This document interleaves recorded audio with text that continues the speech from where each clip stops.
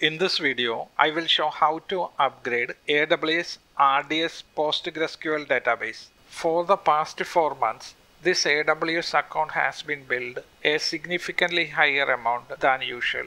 Most of it comes from Amazon Relational Database Service. Let's check the bill. From the drop down, select previous month. Here you can see Relational Database Service. It is 404 USD. Click on the plus to expand. Here you can see most of it come from RDS extended support for PostgreSQL 11. In order to avoid this extra cost, we need to upgrade the RDS PostgreSQL database version 11 to a supported version.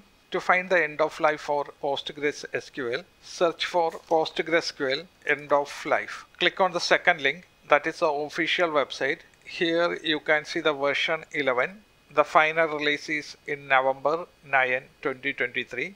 The version 12 end of life is November 14, 2024. Today is August 8, so only 3 more months left. The version 13 end of life is November 13, 2025. We will upgrade to this version. Search for RDS. Click on RDS. The region is Germany. From the drop down, select Frankfurt. Click on DB instances. These are the two PostgreSQL RDS databases. Click on the first database. Let us take a snapshot before upgrading.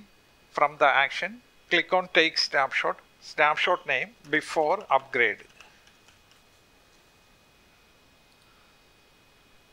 It is creating the snapshot. The status is creating. Let's wait for the snapshot process to be finished. Let's see if the snapshot is completed. Here we have a message, successfully created snapshot. Here the status is still creating. Let's refresh the page. Click on the refresh icon. The snapshots are now available. You can see the date created, August 8, 2024. Click on the databases. We will update the staging database first. Click on the staging database. Click on modify. You can see the DB engine version here. From the drop down, select version 13, scroll down, click on continue. Here we have a warning. Are you sure you want to upgrade your DB instance? Once a DB instance has been upgraded, you cannot convert it back to the previous version. We have taken a snapshot, so in case we need to revert back, we can use the snapshot to create a new RDS database.